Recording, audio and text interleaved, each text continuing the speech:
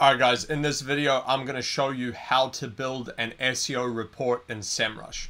So the first thing that you need to do to actually make your SEO report is you need to add the website as a project to Semrush. So I've already made a video showing how to do that. You can click the link above if you want to go watch that. However, basically what you do is you hit create project and then you would enter the domain name and the project name and it will just make a project in your Semrush account. Once you've got that done, the next thing I recommend you do if you want to integrate Google Stats is to open your project and go and connect Google to this. So all you need to do is click on the project. You would go here, you would hit set up Google account, and then it's going to give you the option to go and select your Google account and then select which project you want to add, and also the Google Search Console. So Google Analytics, Google Search Console, you can add them. You just select them from the list, you hit save changes, and it pulls all the data in from Analytics and Google Search Console like you can see here. So you can see the users, the sessions, and all this stuff in Semrush. You don't have to leave it. And so now, once that's done, you can go here on the left to My Reports and you can actually make a report with this data. So in order to do that, you open My Reports and then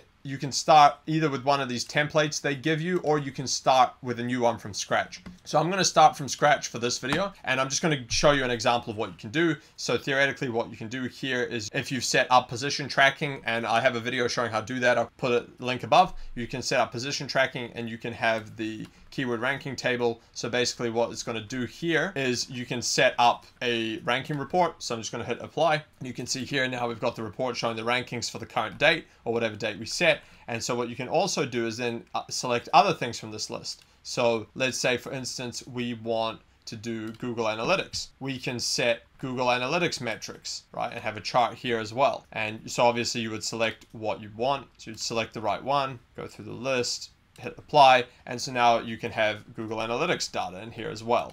I'm not sure why it's showing no data, but basically you can do that. You can pull that in. So let's say goal completions, if you want to track certain type of conversions. I think maybe because I've recently connected it might not be pulling the data in. It might take some time, but basically that's how you would add these. So normally when you add this, it would show up here as well. And so you would add all of the different ones that you want to add here. I mean, if you connect Google Ads, you could theoretically do that. Google Search Console, let's see if that one works. I don't know why these other ones are not working.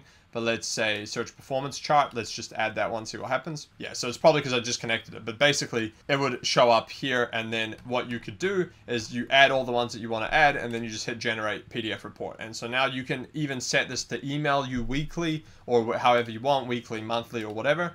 I'm going to just undo that, but you can generate the report here and then download it. I'm just going to save that there, open the report. And as you can see now, we've got the report with all the stuff we just added. So these are obviously not showing yet, again, because we had that issue. However, they would normally show up. And that's it. That's how you make a report. You can add whatever you want to add into the report, and then you can export it to PDF, email it to clients, do whatever you want to do with that. So that's basically it. That's how you set up a report in Semrush. If you have any questions about this, put them in the comments below and I will answer them. Otherwise, if you'd like me to coach you on how to do SEO and Google Ads for only $49 a month, go to learndominatemarketing.com. And if you'd like us to get you results with SEO and Google Ads, go to dominatemarketing.io and book a call with us there. Catch you on the next one.